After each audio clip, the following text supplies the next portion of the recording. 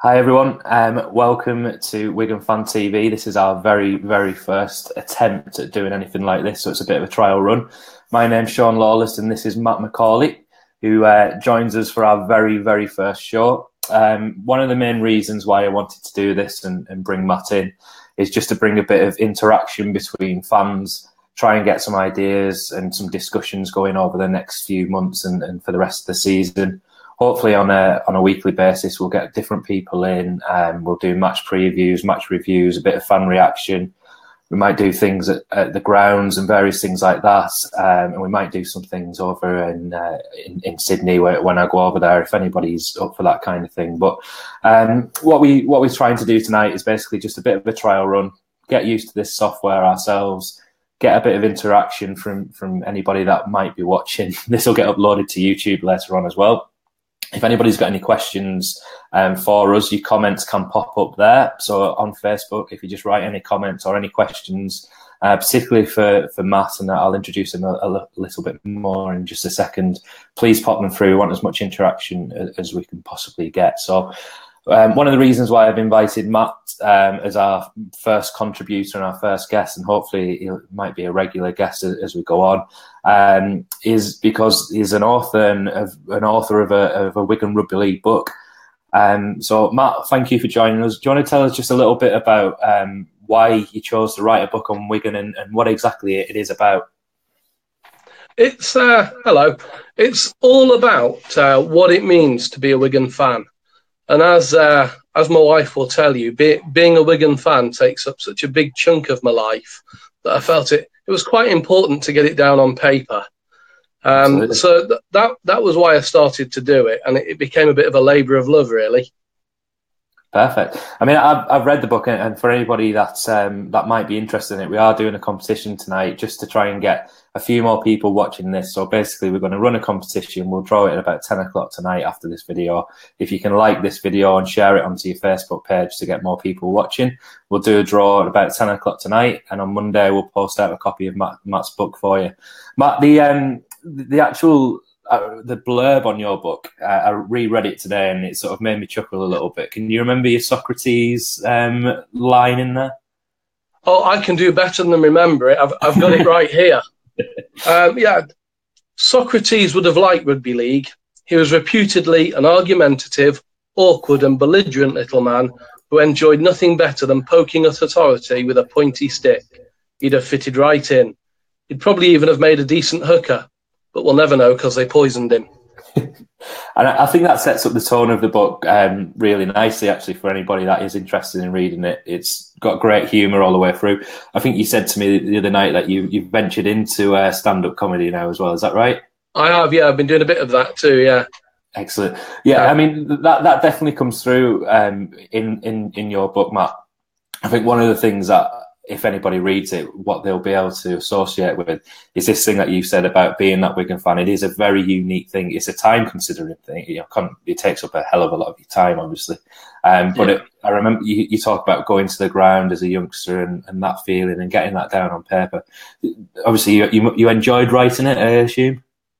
I loved writing it. It was like it gave me an excuse to actually delve into what it really means to follow the Warriors.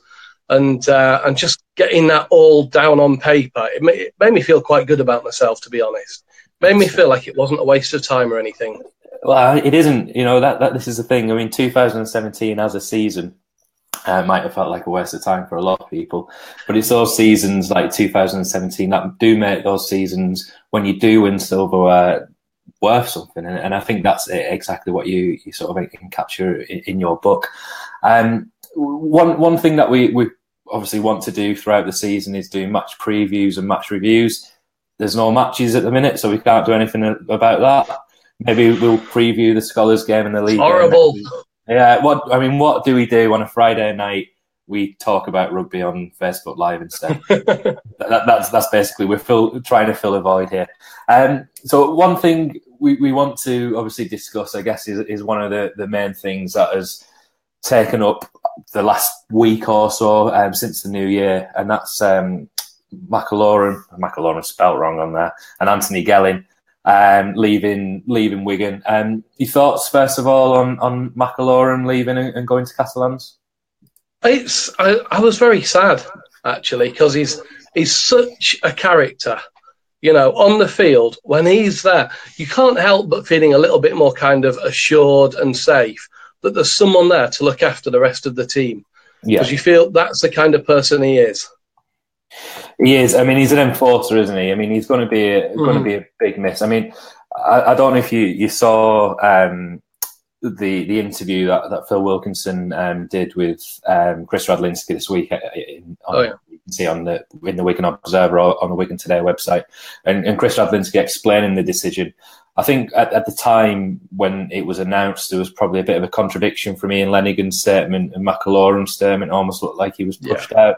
Do you think it was the right decision from the club's point of view, first of all? I think it probably was, in retrospect. When I first heard it, I was like, no, that's wrong. There's something desperately wrong here. But at the time, I didn't know about his dogs. And now I know about McIlorum's dogs. I mean, yeah. Seems the right thing. Yeah, I mean, he obviously came out, for anybody that doesn't know this story, McIlorum came out today and said one of the main reasons why he wanted to go to France rather than the NRL was the fact that his dogs could go over to France rather than going. It was a lot easier to get his dogs to France than it was to Canberra or wherever he might have ventured to.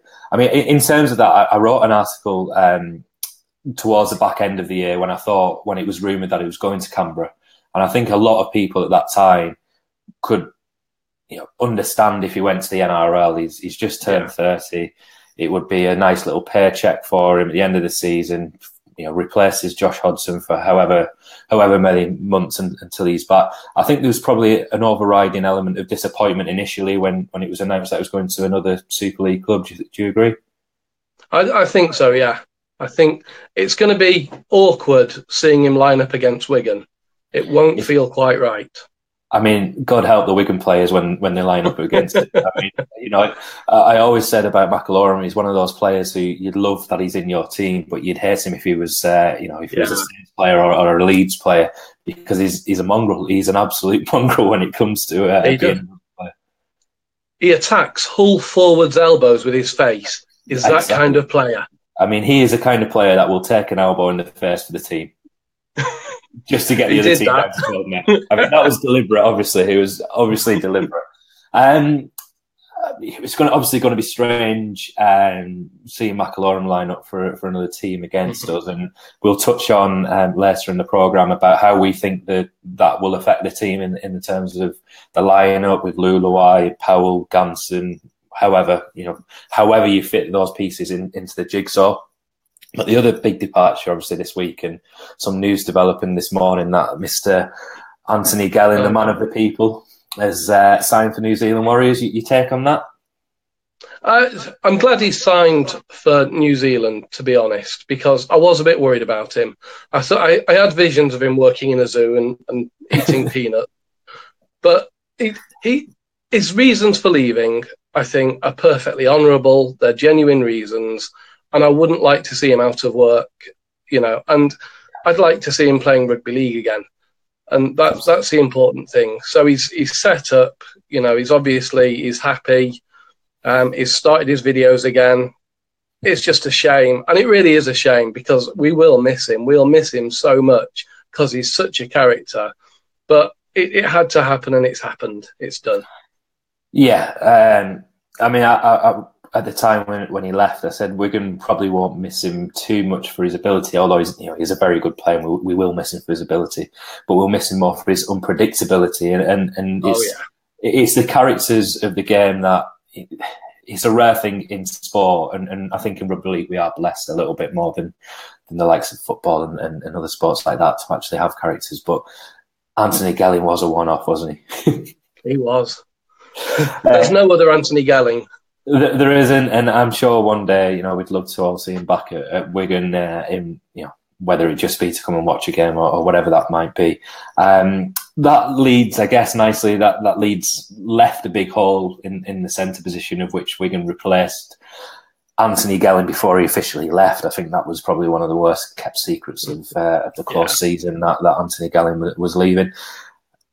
I guess the Wigan side is easy in some regards to predict how we're going to line up in certain positions. You're going to have Gildart and Sargent in centres, and I guess the forwards will be whoever's in form and what have you. But I guess the key thing for the 2018 lineup is halfbacks, fullback, hooker. We'll give the camera over to you. Who would you like to see at fullback and the halfbacks and hooker, the spine of the Wigan team in 2018? It's not a popular choice, but I'd like to see Sam start at fullback, having had a decent off-season, having got his injuries behind him. I want to see him there again, because I don't think we saw the best of him last year. I think he was just coming into his own, and the season ran away from us. So, but if it was up to me for the moment, I keep Sam at fullback. And I think Sam Powell has deserved his shot at halfback now. And so I think I'd pair up Williams and Powell. And that would leave Escaré, who'd maybe stick him on the bench and move things around a bit mid-game. That's where I'd be going with it. Okay. But I'm not a coach. And neither am I, and neither of us profess to be experts. We are basically fans. So anybody that is watching, let us know what your halfback combination would be. Just write it into the comments, send them through. We'll pop them on screen and give you your 2 seconds of fame. My take, I think what you said is interesting. Actually, Powell at halfback is quite possibly something that a lot of people might have overlooked. I think that's a very strong option that Sean Wayne might go down, and that might be the way that he does go about it. I think the popular view would be Escaré at fullback, Williams and Tompkins as your halfbacks, Luluai and Powell as your 2 hookers, with Shorrocks and Ganson getting whatever game time they probably can through the season. But I share your sort of acknowledgement of Sam at fullback. I think he came out a few weeks ago and said that's where he wants to play, ideally, if he had the chance. My biggest concern is, I think, whoever you play at the halfback, in the halfback role, whether that be Powell, Escaré, Tompkins, is the added defence that they're going to have to do. And that's my biggest concern about if Sam Tompkins moves to 7 or 6, is this added defence that he hasn't had to do since early parts of 2010, when he had 6 on the back of his shirt. And I think he's got to look after his body as well, and having big men running at him all the time through the game, it's going to take its toll. Likewise, it would on Escaré. But I quite like Sam being hidden, and he's a very good defender, and he's very capable one-on-one of doing that. But that would be my concern about putting Sam into 6 or 7. George Williams and Thomas Luluai are probably 2 of the best tackling halfbacks you could ask for. And I always make that point, but a friend that I go to the rugby with always points out that you don't want your halfbacks tackling, which is a very valid point, I guess. Fair point, yeah. And in terms of the hooking role, who are you going for a hooker? I think Luluai has to start at hooker. We've seen what he can do at hooker. And in a way, you've always got the options, providing everybody's fit. If everyone's fit, then you've got the options to shift people around a bit mid-game and give other people that chance and just freshen things up a bit, on the 20-minute, 60-minute marks. And that will give us an idea of who is best suited to which position. But at the moment, I think Luluai's got to start hooker. Yeah, I agree. I think that's... it's probably a no-brainer. It's probably the one position out of that spine of the team that we're referring to that's probably nailed on in terms of he's either going to start or he's going to be on the bench. It does feel quite a bit like back in sort of 2010, 2011 when Wigan brought in Paul Deacon, and we utilised Deacon off the bench, and when Brett Finch came in, they used to swap. If you think back to the 2011 Challenge Cup final, obviously Luluai went to hooker later on in that game, scored the winning try. And having that flexibility is something that perhaps Wigan haven't had over the past few years. Is it a concern for you that we're having this conversation on the 12th of January and we don't know who the halfbacks are? In my head, I've decided that Sean Wayne's got it all worked out. Yeah. In fact, in my head, I reckon he worked this out 2 years ago, and he's been waiting for this season to surprise us and amaze us with how brilliant it's going to be. I love your optimism. I mean, I thought I was. Thank you. that is on a different level, and I like it. I like it a lot. I think the other area is we talk of. I mean, we've just got a comment here which we'll put on the screen, which is probably what we were going to talk about anyways. Matt, what are your thoughts on the lack of signings for Wigan? We obviously signed one player that nobody's seen because he hasn't played a first grade game. Gabe Hamlin. Well, two. We signed Dan Sargentson to sort of. And Sargentson, yeah. What are your thoughts on that? We've got a big squad. Yeah, we've got a big squad, and the thing that excites me most, and I'm probably showing my age a bit here because I'm 45 now, so I'm getting a bit old and rusty. And what really excites me is seeing young players coming through. Yeah, and I think we do that like no other team, and somehow we've managed to do it successfully. So I'm happy just to have one or two, and people call these things project signings or whatever, but they all seem to work out in the end. And I know that's probably not the popular view at the moment, and there is this idea of you shouldn't be bringing back so many players that have left the club and are coming back to it. But I just think, how many players are there out there who are potentials that we could sign? And every time we sign somebody from elsewhere, is that blocking somebody coming up through the ranks? And so I'm happy at the moment. Give it 6 months, I'll tell you again. I might be miserable then. Yeah, do you know what? I think you're absolutely right. I don't think it's the popular view at all. I think there is this thing as Wigan fans, we want that marquee signing every year. We've gone through years of being able to just go out and sign the likes of Martin Afire or Trent Barrett, whoever it might be, and that's our name. But I think the ethos under Ian Lenigan over the past 10 years in particular has been that exactly what you said, bringing our own stars through. And that's the only way that they become stars is if they get the opportunity. Sam Tompkins wouldn't have got his opportunity if Tim Smith didn't get injured in that game at Wakefield or whatever it was. It is that opportunity. I think the thing that's been levelled at, and again, going back to this interview with Chris Radlinski that Phil Wilkinson did, is this sort of old boys club feeling of we're bringing them back just because the best mates with Sean Wayne, which I think is unfair. And I think that was labelled because of the Dan Sargentson signing. But who else is available in December to sign as a centre that you're going to say? Exactly. Who was that other signing going to be? Yeah. Who was Sargentson? Whose place has he taken? Yeah, exactly. He's taken a player that wanted to leave, as we've mentioned, for the honourable reasons. I think anybody in Anthony Gallen's position, would have done exactly that. And it just so happens that, let's not forget, Dan Sargentson is or wasn't an England international only last year in the Four Nations at centre. So, he's not a bad player. Just I can understand people's frustrations with Sargentson's game at times, but I just think he's going into a centre position on the side that he prefers with that sidestep. I think when he was on the opposite side, he basically sidestep kept taking him into touch. In fact, I know that sounds really simple and really stupid, but he's a good, solid player, and I think you're absolutely right in terms of signings. We have this tendency to want to just sign people for the sake of it, really. And I think that's a mentality of being the first professional club and sort of developing through that. It's just ingrained in our DNA. But bringing youngsters through is definitely... Gabe Hamlin, you can't really comment on him because nobody's seen him, but that kind of project signing, what are your thoughts on that? It excites me. It excites me that, we've brought this young lad over here. He obviously comes with a good reputation, and I'm excited to see what he's going to do, because I don't think they're idiots at Wigan. I don't think they're going to bring in some kid from halfway across the world just on a whim. I think we're going to see some really good stuff from him.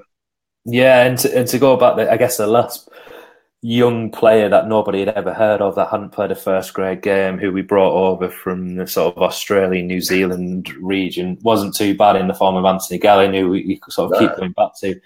it is this project signing. That's a term that's bandied about. But like you say, he comes highly recommended. Pat Richards and Michael Maguire both recommended him to Sean Wayne. And in terms of a recommendation, if Michael Maguire says he's worth taking a punt on, he's worth taking a punt on. Yeah. Finally, what we'll do is we'll probably just wrap this up with a quick conversation just on your thoughts on the New South Wales tour. Obviously, that's been a thing that, again, going back to the Chris Radlinski interview with Phil Wilkinson, is something that Wigan are advertising heavily. You know, there's a lot of effort gone into this. It's groundbreaking. I'm fortunate enough to go going over there in February, and I'm looking forward to it. But I understand why a lot of people are skeptical and probably a bit frustrated on it. And again, we'd love to get people's comments on that in the comments box if you want. But Matt, you take on the New South Wales tour? I think it's a brave move. And I'll always applaud a brave move. Yeah. I live down here in Wiltshire in the wilds, so I don't get to go to as many games as I'd like to go to. Yeah. So this was a Hull game at home that I probably would have been able to go to, and so I feel particularly it's robbing me. But having said that, it's such an exciting idea. Right. Yeah. And if we can get that kind of groundswell of interest in Australia, then maybe we'll see more of these signings that people want to get because of our relationship with clubs in America. In Australia, America, that's another thing, isn't it? Yeah. Well, maybe that's a conversation for a completely other night. You know, I mean, we could probably spend hours on that, but yeah, back to Australia. Yeah. You're lucky enough to be going. Yeah, I'm not. I tried swinging it with my boss, but she wasn't having it. It's a little far to go for me. I look forward to watching on telly. I think it's on Sky, is it? Yeah, I think it was just announced yesterday. The timings of it, Sky Sports Arena, the 3 games that are being played over there are going to be shown. So, I mean, I think your point is interesting. Rather than somebody that lives local to Wigan, you know, somebody that lives a decent distance away, and this is perhaps a game that you did earmark to go to. It's a game that you've now lost, which, you know, is certainly a cause of frustration, I guess, for a lot of fans. You know, around well, certainly around Wigan, who have paid for the season tickets. Yeah, I can appreciate that. We've got another comment here, and it's about Romain Navarrete. I mean, neither of us, unfortunately, neither of us are qualified to answer that question. It's a great question. I mean, I've seen photographs of him training with the side up in Newcastle last week, so he's obviously training with the team. I think the understanding was that last year he got homesick, and Wigan allowed him to go back to Catalan. The fact that Catalan have now announced their squad numbers as of yesterday probably indicates that there might not be any room at the inn for Romain. And if he gets his head down and he feels comfortable and he isn't homesick, then there's no reason why you know he won't get his opportunity. He didn't play that many games last year, Matt, but what were your initial thoughts on Navarrete last year? I thought it was a solid young prop. He little bit rusty in areas. I think defensive technique sometimes let him down a little bit, but he seemed like a good solid forward at a time when we needed good solid forwards. And I was actually quite sad to see him go back over to France.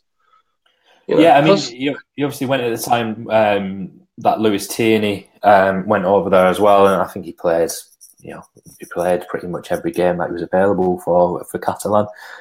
Nothing special, but I think he's still a very young prop, isn't he? So to get that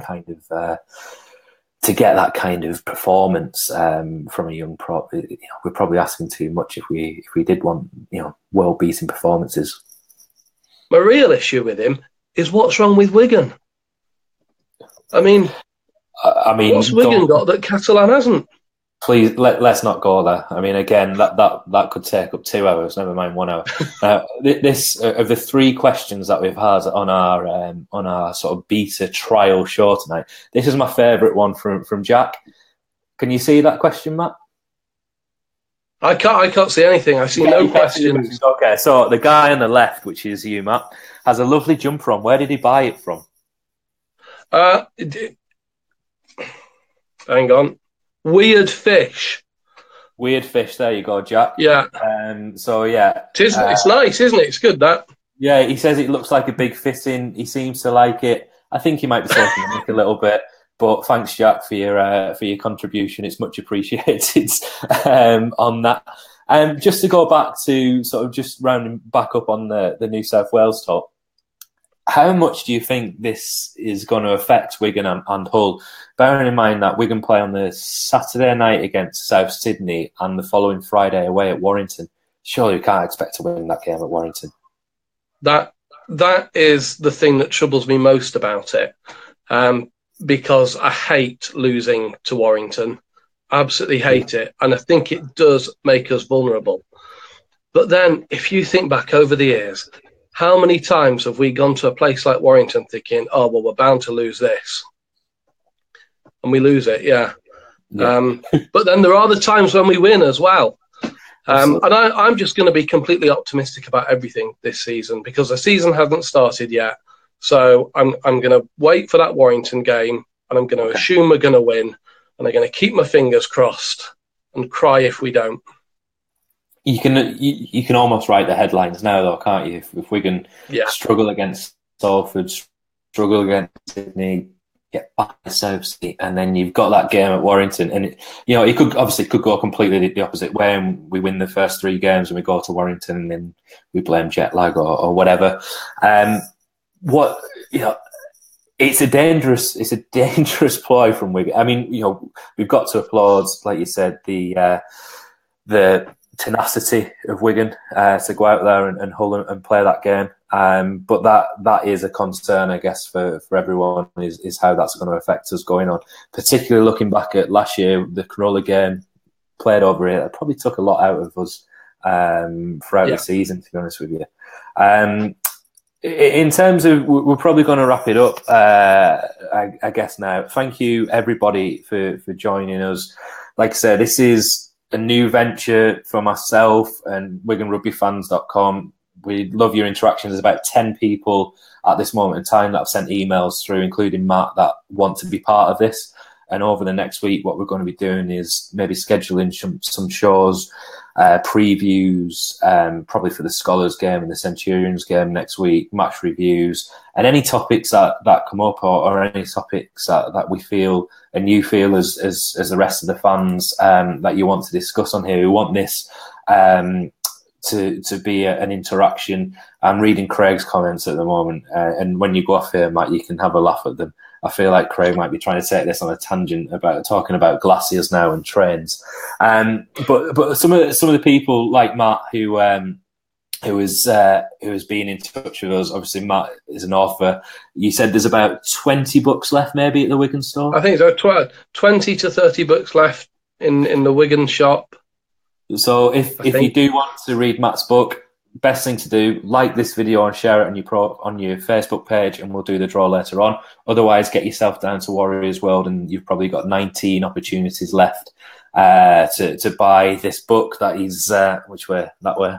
To buy Matt's book. Just to mention a couple of the people that have been in touch, and I think this is really exciting, actually. We're going to have some journalists and some ex-players on here later on in the season, the people that have shown an interest in it. But there's a couple of guys that I want to mention who are really, really interesting, and hopefully we'll get on over the next couple of weeks, and probably with yourself, Matt, we'll probably have a few people on here. We've got Mark from Super League Pod, which is a fantastic podcast. If anybody's ever looking to listen to anything in the car or on a long journey, Super League Pod will probably keep you laughing for a long time. But Mark is the Wigan contingent on there, and he was unavailable for tonight, but we'll get him on as soon as possible because I think his insight is going to be really useful for us. There's a gentleman called Ted who got in touch last night as well, who used to work on Try Time for BBC Radio Merseyside. His insight, I think, will be fantastic. And there's a guy who got in touch last night called Ron, whose granddad used to play for Wigan. His granddad was Bert Barnes, who plays, I think, around about the 1920s. When I had a look today, he's got heritage number 255, which is incredible. So we look forward to Ron joining us at some point in the future as well. And I think his insight and perhaps stories from his granddad and going down to Central Park will be very interesting. So Matt, thank you so much for taking the time out of your Friday night. I'm sure you're desperate to go and watch Coronation Street or something now. And guys, thanks a lot for your interaction. Like I said, this is the first one. It's a trial run. It went okay, I guess, and we'll be doing more of these. So thank you, everybody, so much, and we'll speak to everybody soon, probably in the next week. So thanks, guys. Thank you. Cheers. Thanks, Matt.